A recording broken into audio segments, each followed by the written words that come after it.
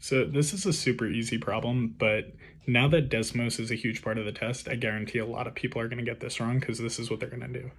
They're going to see this equation and they're going to type it right into Desmos like this. 10 times 15x minus 9 equals negative 15. You guys can see the numbers. 10x. And they're going to zoom out and see, oh, there's no line. So there's 0 solutions. That's actually the wrong answer. And you could solve this algebraically without much trouble. It's not a hard algebra problem.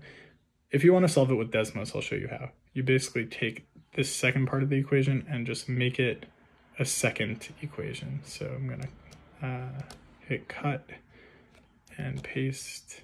I'm going to get rid of that equal sign.